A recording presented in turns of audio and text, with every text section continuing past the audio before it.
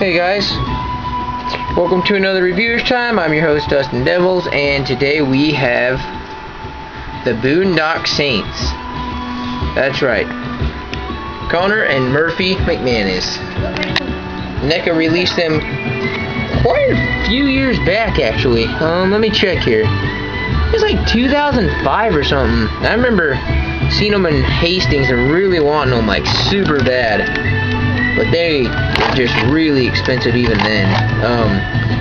Now they're really expensive though. We should have got them then, huh? Well, today is special because today is my birthday, basically, is what I'm doing these for. I got these for my birthday, so gonna get a little review time here. Though my hand's a little wrapped up, but we'll try to do it with one hand. Okay, here we go. This is Connor McManus, and Connor McManus is played by Sean Patrick Flannelly, and he is one of the Boondock Saints, obviously. I think he was the first one born. I don't remember. You can remember from the movie if you remember correctly everything they say in the movie. On the deleted scenes, I know the mom kind of says who the one that was born first was, but everyone's always says you have to choose which one you like, and like they're always like, I like Norman Reedus' character more. He's more of a badass. Well, I disagree. I think they're both the same. I think they both have their like the same exact fucking wittiness, the same exact sense of humor, and they're both very funny fucking characters, and they're really cool characters. And I was really glad to score these guys. You have no clue how fucking hard I've been looking for them. Trying to get these longer than the Jason Part 6, and now that I got these instead of, didn't get the Jason Part 6 yet, of course, but now that I do have these, I'm just like, well, fuck Jason Part 6 right now. I just scored something even bigger. So let's get on to the figures. Sorry for me running my mouth. I know you guys want to get on to the figures, you toy freaks. Anyways, this is the head that comes with Connor, which is Sean Patrick Flannelly's character. Very nice sculpt. My camera's a little weird, kind of darkish video, but here is his head. Looked pretty good. Look at my crazy crack fingernail, thumbnail. There he is. Looks pretty good. Comes with his. He has his tattoos. He has his rosary. His legs have tears in the pants, which are really cool. He's got cut pants there, if you can tell. That's how you can kind of tell them apart. Because Sean is actually shorter than Norman. And he's got the dentitis on his hand there. If my camera will let us zoom in. My camera hates me, guys. Well, anyways, it won't zoom in. I don't know, I need to fuck with this thing. Anyways, there's the dentitis on his hand. The Venturus or whatever. And he comes with a regular pistol, and then the same exact pistol with a silencer on it, because that's what they do. They use silencers so they're not detected when it's very loud when they're getting shot, shooting people. And here's Norman's.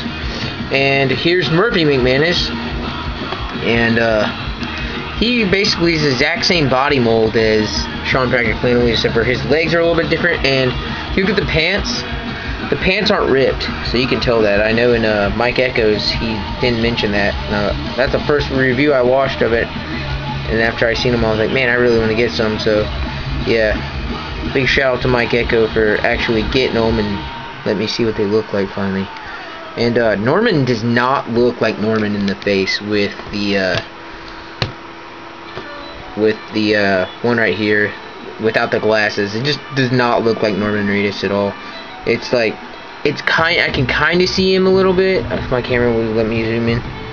I can kind of see him a little bit, but not really. I mean, it's got the mole right there, but in the nose, but like, it just doesn't really look like him. But the one with the glasses does look a little bit more like him. See that? If you guys remember him from any other movies other than Boondock Saints, I'll do a little list for you real quick that he's in. He's in Blade, the second one. He looks like Chad Muska, the pro skater in that, I always thought. He's the one who betrays Blade. He was working for Whisper. I think he gets killed, I'm not sure. and he's in a really awesome ass movie about the Bronx, and there's gangs in it. And one of my favorite actors was in that, Brad Renfro, who died not too long back. God rest his soul.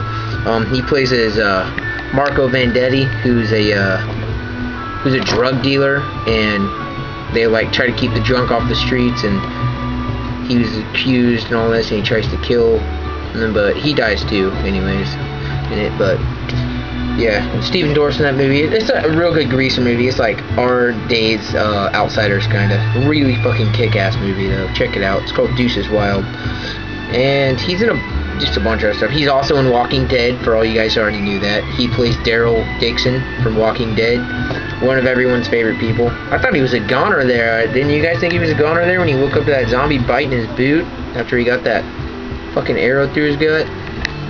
Anyways, yeah, so their articulation is their arms move up and down, blah blah blah. Like I said, re-viewish time. I don't really review, I just talk. Arms move up and down, hands move back and forth like this. I think yeah, they do. They kind of move, they bend a little. They're very shoved in there. Break yourself, fool. And they come with their rosaries, of course, you can take off. And their little jackets, their little pea coats. And that's about it for them. They got holes in their feet. Their knees don't really bend. Their waists do, but they're very rendered through the jackets. They can't really do a lot of poses.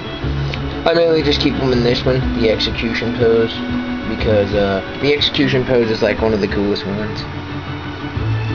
Kind of just sitting there. Oh! Norman ate it. Norman ate it bad. There, I freed my other hand up. There. My other hand's freed. I always get stuck using one hand, and it's like, which one will I use? Which one? So I'll try to get them both. And it's funny because I have a tripod, but I'd rather hold it for stillness. So there you guys go. There's the Boondock Saint figures. They were released by NECA, I believe in like 2005 or some shit. It was a while back, guys. It was a really long time ago they were released. These are actually very old figures. I don't know if NECA puts dates on them or not. It's not on the boots or anything.